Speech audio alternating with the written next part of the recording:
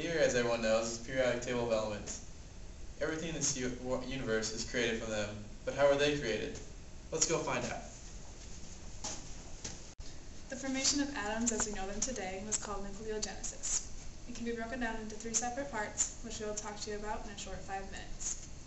The first part started 15 million years ago, when our universe was just a small, hot, condensed dot only a few millimeters across.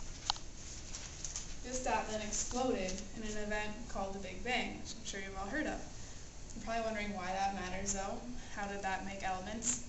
Well, after the Big Bang happened, temperatures began to decrease as our universe expanded to what we know it as today. Because the temperatures fell, particles created in the Big Bang started moving more slowly, making them more able and more likely to stick together.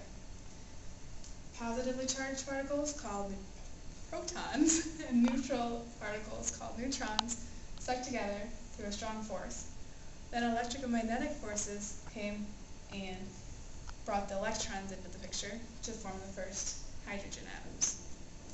Just 2 hours after the Big Bang, our universe was comprised of 89% hydrogen and about 11% helium. You going? Alright. So the next step in nuclear synthesis is called stellar nucleosynthesis, which simply means it happens in stars. So once we had the hydrogen and helium in the universe, they slowly start to form a cloud due to gravity. So this represents the cloud.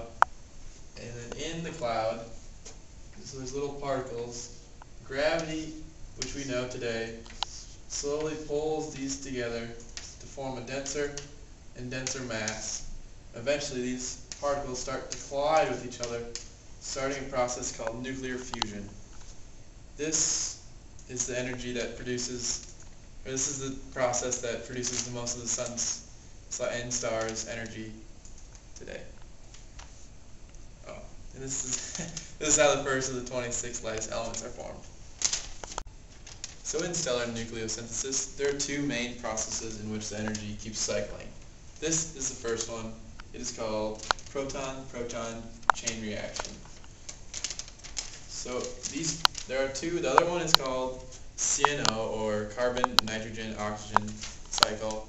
And these are also in the main reaction that's called hydrogen burning, which simply is just the hydrogen being formed in the first of the 26 elements. So let's take a closer look at the proton-proton chain. So in the proton-proton chain, 4 of the hydrogen atoms collide and form an atom called deuterium, and these go down and form the first of the helium atoms, and which goes and collides, and then finally forms our stable 4 helium atom. Alright, so the other process in the sun and other stars is called the CNO cycle, or the carbon and nitrogen oxygen cycle. Here's just a quick look at it, and shows how some of the medium elements are formed, including carbon, nitrogen, and oxygen. They just revolve around the cycle.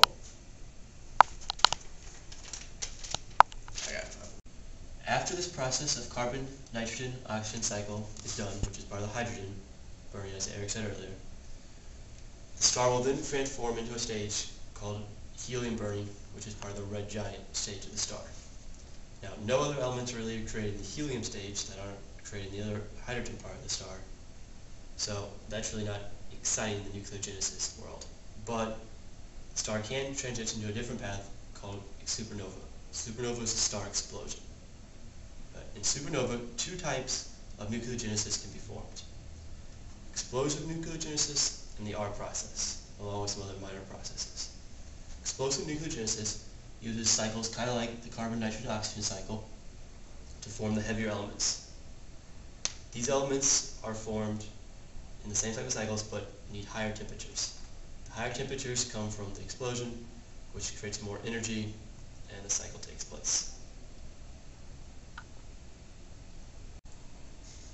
After some of the heavier elements have been created, a process called the R process can take place. The R process involves an element like mulbarium here, and a neutron. When the elements are heavy enough, they kind of start, in the stellar explosion, they collect a neutron, and their mass number increases by 1, but their atomic number stays the same, keeping the same element. This can go on for an extremely long period of time and just create heavier and heavier isotopes. And after a while, these isotopes will become unstable and will need to form more stable. To do this, they release a particle called a beta particle. Beta particle is a form of radiation, but it's just an electron that's a high-speed electron leaving the particle. Now when this happens, a new element is formed that has the same mass number as the old element, but an atomic number of 1 higher. Now this element can then also go on and get more neutrons and repeat the same process, slowly increasing the atomic number to get the larger and larger elements.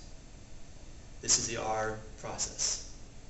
Now there is other processes that can be formed for the heavier elements, and one is the RP process.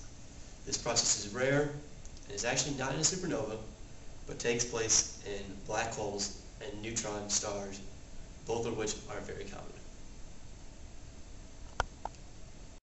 So now we know how all the elements were made. So we really are all stars.